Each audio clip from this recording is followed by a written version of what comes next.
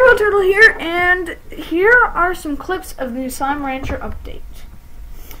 Alright, so up first we have a clip of Mochi Miles herself in the new picture for the update, which is coming this February, so look out for some Slime Rancher videos, and I really can't wait.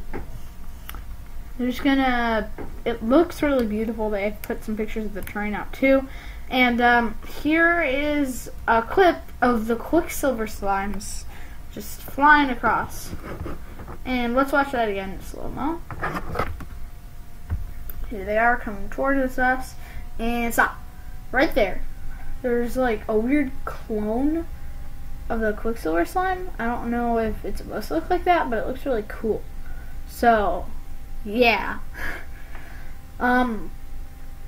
I really like how they're like a puddle slime but with weird ears, and it's really strange. They kind of switch between puddle and fire slimes.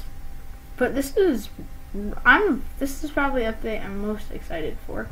Probably Glass Desert. Oh, but here's a picture of them. See, look, in the top one looks like a slime, but the bottom ones look like puddle slimes, kind of.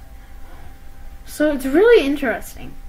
Next up is going to be a clip of the terrain. So it's really beautiful. I mean, there's no other way to describe it. And I really like this one right here because it shows those like floating rocks spinning on the pillar.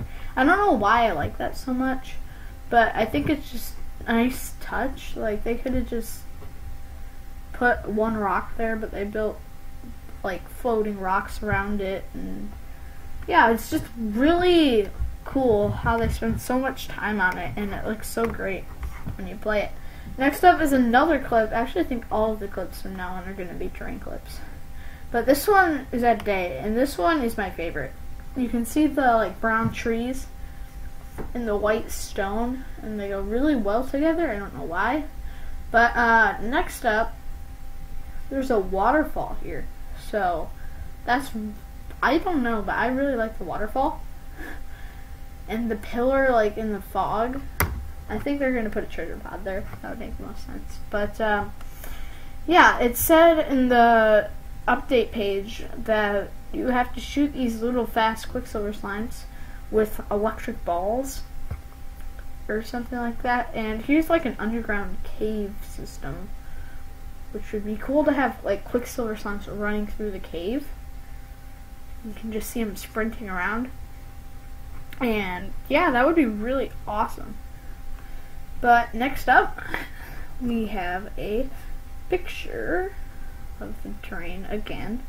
But this one's kind of at dusk, and it looks like on the left there's the path that the Quicksilver slimes go on. So I'm hoping that right there's going to be Quicksilver slimes, because that would look really cool.